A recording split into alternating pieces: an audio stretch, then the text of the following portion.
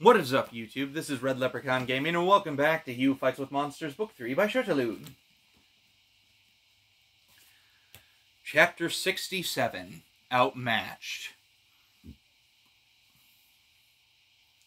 The walls of the encampment had become a prison to the monsters, driven to panic by the builder's aura. They were stampeding with nowhere to stampede to, a wild crush that was catching up with the cultists, and the construct and converted that served them. It was somewhere between a juice press and a meat grinder. The air was filled with the sounds of combat and terror. The monsters let out a menagerie of shrieks, cries, and roars. Cultists were yelling, trying to direct the constructs and the converted. The automaton servitors made no sound themselves, but the sounds of their destruction at the claws of frenzied monsters added to the storm of noise. There was one space of eerie calm. No matter how scared or driven to madness they were, no monster would draw close to the builder. In the eye of the storm, the two figures stood still, staring each other down. The builder wore Thadwick Mercer's face. Instead of the snide, entitled expression, there was now an incredible presence animating what were quite handsome features. Instead of arrogance, there was a confidence that transcended the mortal shape it inhabited. That shape was still intact, the builder's power not yet taxing it to the point of breaking down. The builder cut a heroic figure, facing off against Jason's sinister, shadowy appearance. Overflowing black combat robes, with his cloak of night, a veil of darkness and starlight with the promise of mystery and power. You have an inflated sense of your own purpose, the builder said. It spoke softly, yet its words carried perfectly to Jason, even over the cacophonous din around them. Yep, Jason agreed. He also spoke softly, having no doubt the builder could hear him as well. You think all of this will let you stop me? The builder asked. It'd be a lot of trouble to go to if I didn't, Jason said. I'm not going to kill you, the builder said. You've caused me trouble enough that I will make an example of you. The next person looking to cross me will think twice when they learned what happened to you. Really? Jason asked, his voice rife with derision. You try to use my soul as a hand puppet, and you want revenge because I didn't let you. For a great astral being, that's very human. Don't try to bring me down to your level. You're already here, mate, but that's not on me. I'm just some random low-ranked bloke trying to make his way in the world, or worlds, plural, I guess. You saw some idiot sling a soul your way, you tried to snatch it up, and it didn't work out. You could have just left it at that, but you just couldn't let it go. You brought yourself down to my level, and here we are. Well, slightly above my level. Frankly, you could do with a nerf, just for fairness. For all your vast cosmic power, at the end of the day, you're a sentient being just like the rest of us. I guess pride is a hard vice to shake operating at your level. Don't you think I see through what you're doing, the builder said. Engaging in a classic hero-villain banter? I won't lie, this is something of a dream come true for me. Whatever your companions are doing, they will not succeed. Zato will...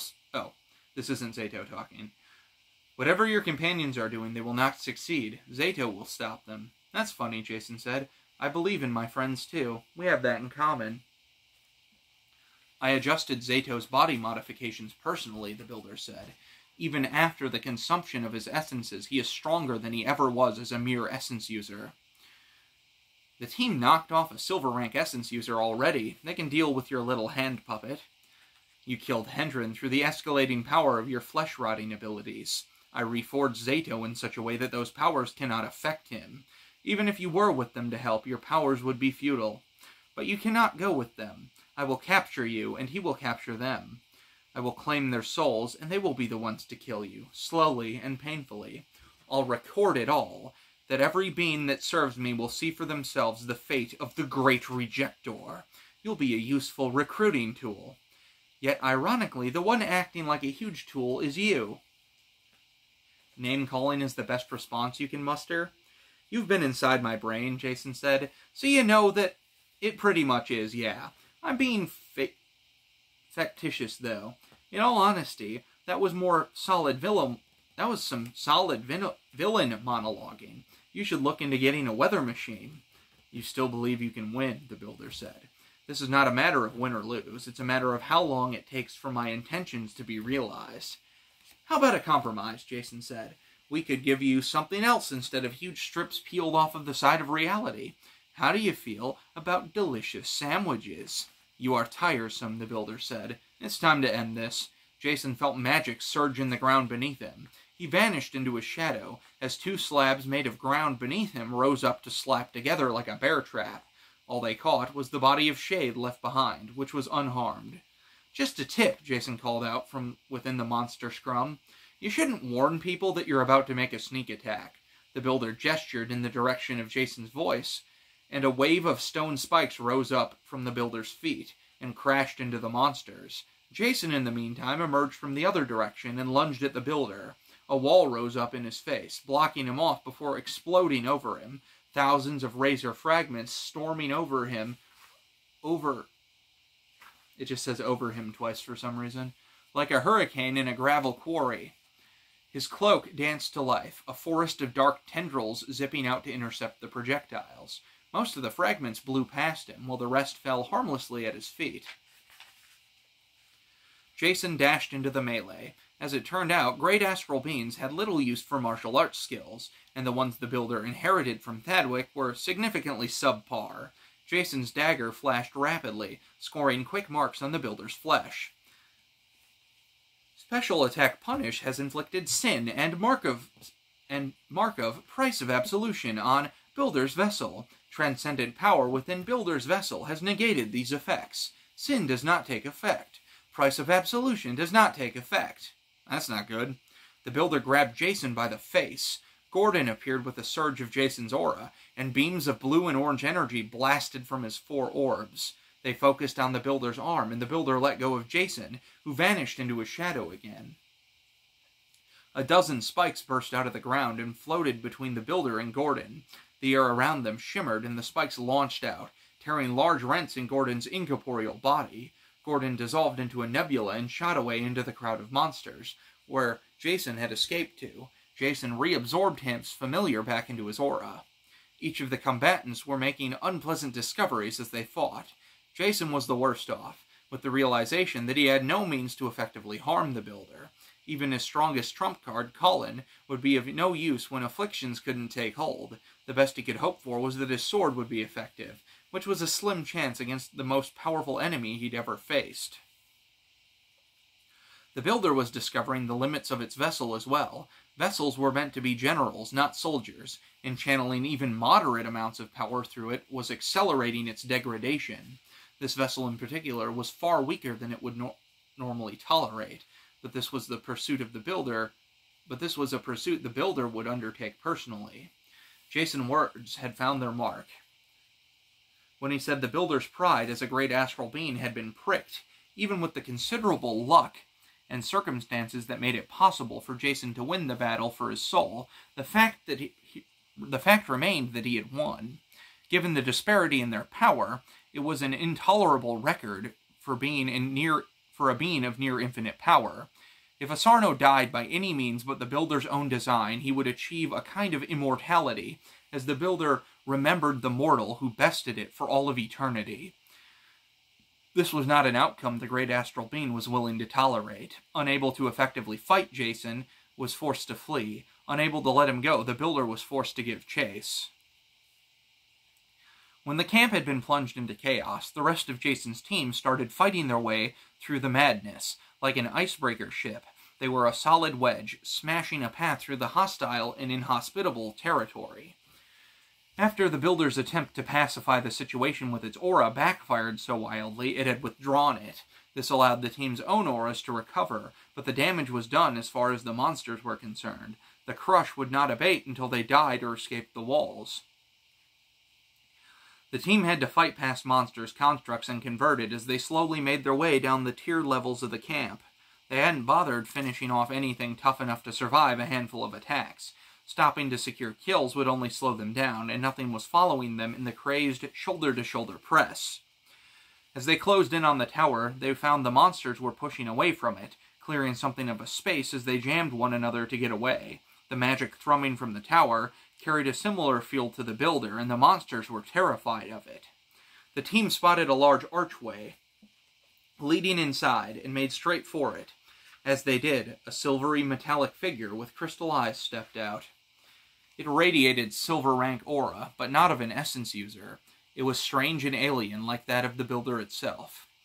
"I am Zato," it called out loudly over the noise. "If you submit now, things will go better for you. Either way, your souls will belong to the builder. But if you join us willingly, you can keep your own mind. It is better to be a willing servant than a mindless slave." "As much as we'd love the chance to turn into shiny doorknobs like you," Sophie said, "we're kinda busy, so we're gonna start the fight now." True to her word, Sophie lunged forward, Humphrey close behind. Belinda moved to protect the team from any stray monsters. Stash did the same as he took the form of a marsh hydra. Clive called out Onslow to join them, and Neil chanced pouring a salt circle to call up his golem. With the support of the familiars and the summon, Belinda formed a wall to cover the team's backs, while they faced the danger in front of them. Months of constant fighting in the astral space was a whetstone that had honed the team to a razor's edge. They each knew that the others would do before they went to do it, turning them from a team with strong synergies into a singular whole, moving and acting as one. They had experienced what amounted to 3 monster surges back to back, struggling to keep up as the monsters grew more and more powerful. It had brought their skill, power, and experience to the point where they were literally transformed from the people they had been at the beginning. Even with all that growth in their power and skill and teamwork, they barely managed to avoid immediate death as Zato counterattacked. Zato was not an unthinking construct, despite surrendering his organic body for a shiny metal one, nor was he a monster driven by instinct. He immediately broke through Sophie and Humphrey, bowling them out of the way in spite of Humphrey's strength. Zato knew that the backline members were the key to breaking apart the team and charged at Neil like a silver rocket.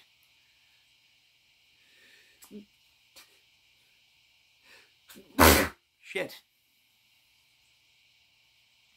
The attack landed on Neil, who exploded in a wave of force, blasting Zato back. Belinda's perfectly timed bait-and-switch ability had teleported Neil to safety, leaving an illusionary trap for Zato. Ability, bait-and-switch, trap. Special ability, dimension, illusion. Cost, high mana. Cooldown, 1 minute. Current rank, bronze 3, 9%. Effect, iron.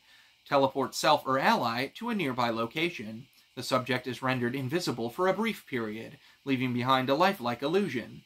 The illusion has no substance or aura. Effect, bronze. The illusion explodes when approached by an enemy, inflicting disruptive force damage. With Zato's first attack blunted, Sophie and Humphrey moved back in while the others repositioned defensively. Zato was barely staggered by the explosion, suffering little worse than the arresting of his momentum. His metal body was resistant to disruptive force, which was more effective against magical devices. It was resonating force that would be the most effective against Zato's metal form. Humphrey knew this and swung in with a shield breaker, his resonating force special attack. Zato's body was incredibly resilient, however, even against Humphrey's special attacks. They were just threatening enough that Zato was forced to engage, rather than ignore him. Even with the dragon armor, Humphrey could not hold up to Zato's sustained attacks. While he lacked Sophie's evasiveness, he had his own means of adding to his defensiveness. Humphrey's attacks were hard to avoid, and Humphrey himself was hard to hit, as there seemed to be 4 of him attacking at once with his huge dragon wing sword. One of the illusionary doubles was from Humphrey's own ability, Attack of the Mirage Dragon, which created a double each time he attacked. It didn't inflict any damage, but Humphrey could switch teleport with it, making his true attack unpredictable. The other 2 illusionary forms came from Belinda's familiar Gemini, having the illusion could duplicate Humphrey's appearance, including his own illusionary double. Zato proved to have far more capability than merely the strength and fortitude that came with his metal body. His silvery body flowed like quicksilver, reshaping itself to produce a versatile slate of combat abilities. In close, he could produce spear-like protrusions from anywhere on his body, making unexpected attacks from unexpected angles. He also grew extra limbs, which he transformed into blades. At range, he could project metal spikes, which he threw past Sophie and Humphrey to target Neil, whose healing and shields were making up the difference between Zato and Humphrey's combat abilities. Sophie focused on intercepting the projectiles as Humphrey held up Zato's forward momentum. Zato had revealed the spikes were far from his only trick. By plunging his hands into the ground, he could make spikes spring up at range, then explode them into splinters. That attack had savaged Neil, appearing within his mana shield and exploding to send shrapnel digging into his body. Sophie and Humphrey redoubled their efforts to hold Zato's attention, while Neil tossed back healing potions and followed with a life bolt spell on himself. The one key advantage the team had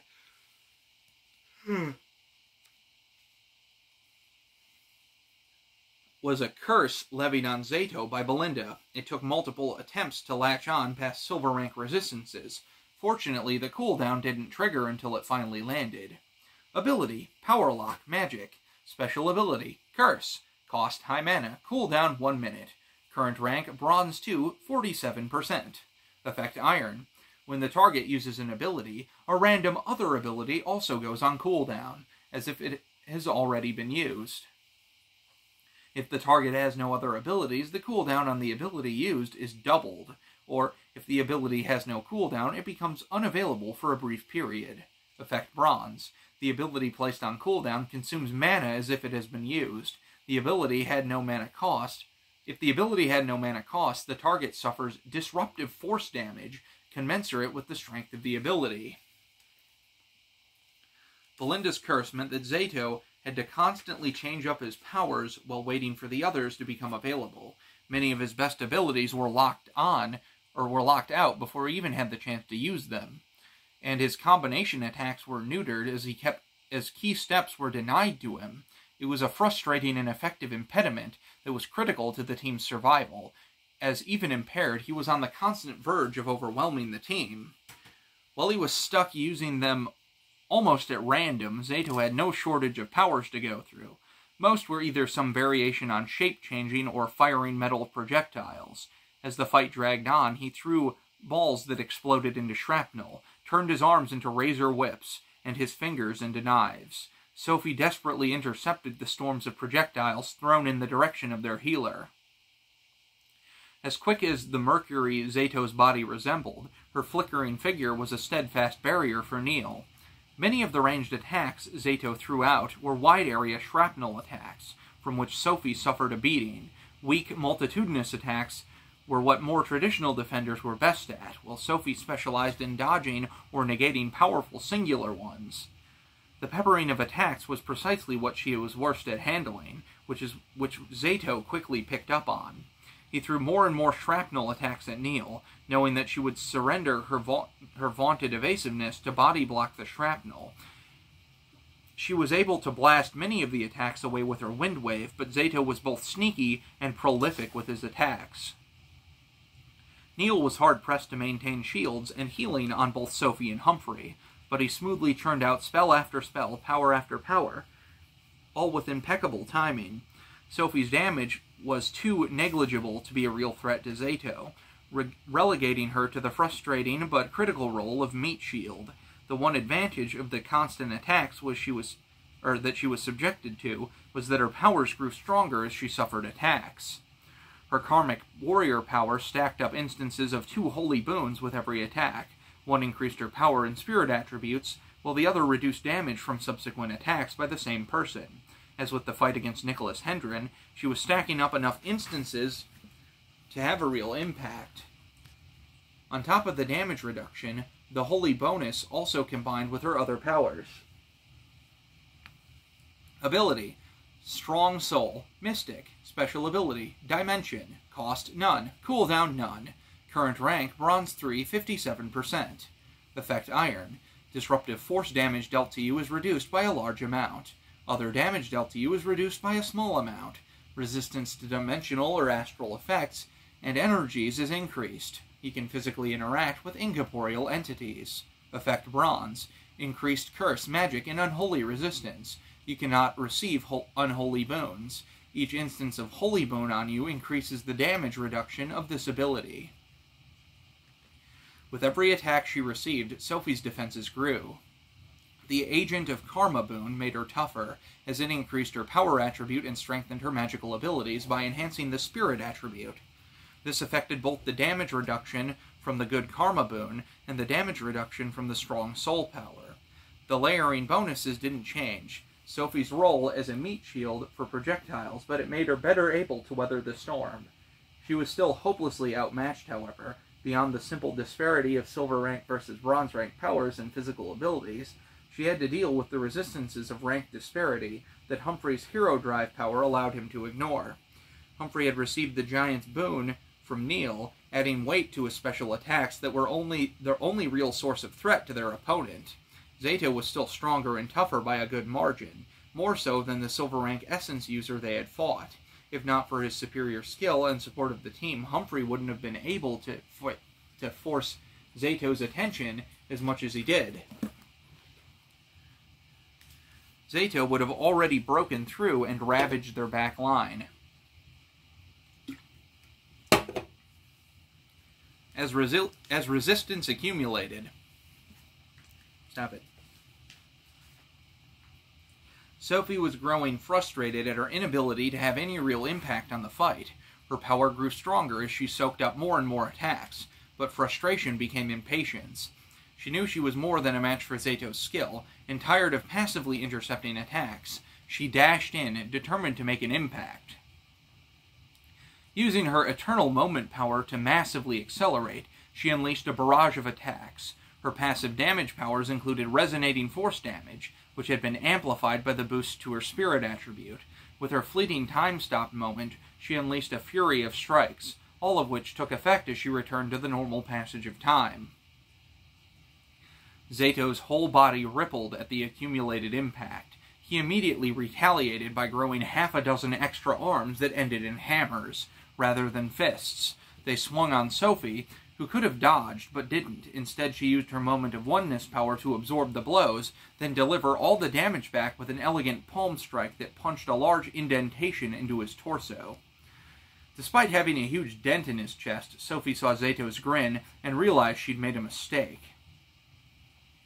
After baiting out her power to absorb a strong attack, Zato used one of his trump cards. His whole body exploded into a huge mass of shrapnel.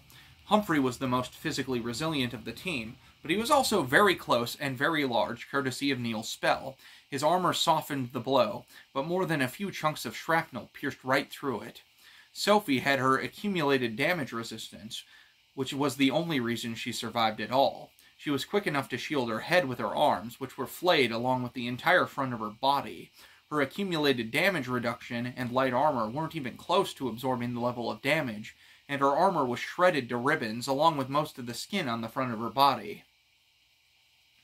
Clive, Neil, and Belinda didn't suffer the attack as the shrapnel stopped in the air, forming a perfect sphere, then reversed course, the metal shards flowing back together to reform Zato's body. It wasn't just a matter of returning him to the state he had been in, however.